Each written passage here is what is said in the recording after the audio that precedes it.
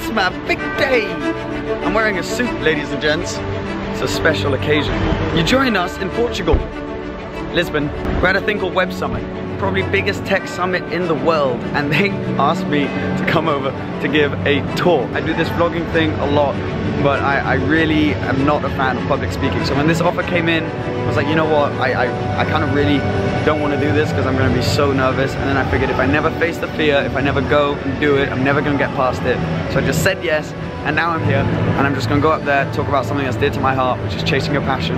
No matter what happens, no matter the highs and lows you're going to go by, if you chase your passion hard enough, you're going to be able to do it every single day. I always get asked the question, how do you get to drive these cars and live off these cars every single day? And that's purely the only answer I have is because I dropped everything. I dropped out of university, I just dropped out, went full blown for it, and it brought me closer to my family in the end, and it made me live my dreams. So chasing your passion, I really think it's always the way to go, and that's what I'm going to be talking about today. So let's do it. Now I am Seb Delanney, and I welcome you here to look at an inspiring and thought-provoking look into the future. So I just want to have a quick little raise of hands if you guys have a passion or a hobby that you would love to live off and build into a career. Let's have a little show of hands. So a lot of you, and it all starts as a hobby. That's how it started for me. Now it wasn't all sort of sunflowers and roses, there were ups and downs. My father, for example, never thought that I'd be able to interact with thousands of people online or right here like this today.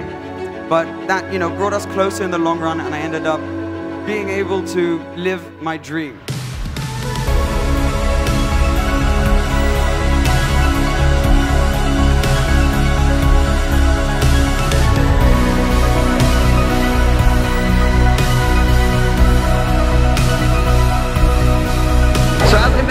Web Summit, you meet some incredible people. So here, right next to me, I've got Mr. Nico Rosberg. Hi everybody watching.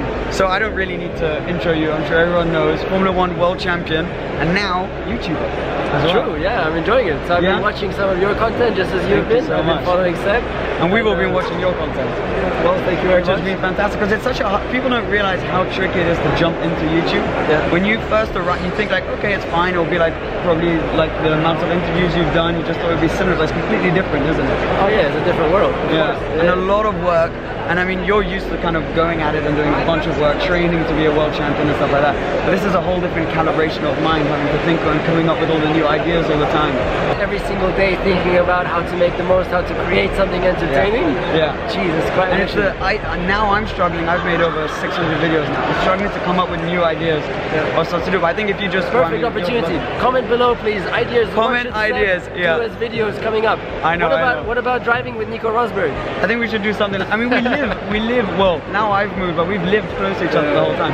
And we actually, I went to the same school that you went to. What? When I was younger. Yeah. Really? I remember, because whenever I talk about cars, everyone would be like, did you know that Nico Rosberg came here? And I was Really? like, yes, I know. So it was like, yeah. So there you go, a little fun fact. We're just having a quick little chat. You've given a few talks here at Web Summit. I've never done this before. You've done loads of these, so I was quite nervous before, but I put a little bit of my talk, but it went okay. So did Seb do a good job on stage or not? Thumbs up or thumbs down? Please be mellow, yeah? Don't, go easy on me. Go easy, yeah, please. Yeah.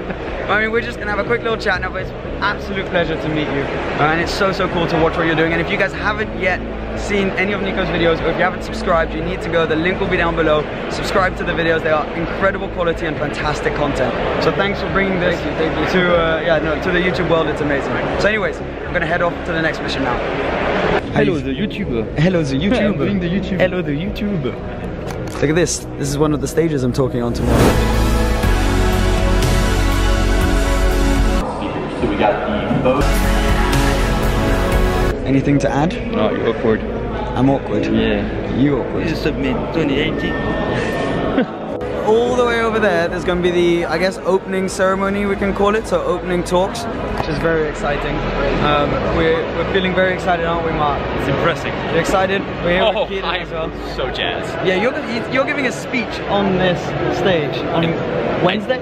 Yeah, I just realized probably like 30 minutes ago that I was. Okay, so yeah. it's still setting in. Yeah, and it's pretty, I mean, I'd be intimidated. Not that I'm saying you should be, you'll do just fine. It's just a big stage. Yeah, intimidated.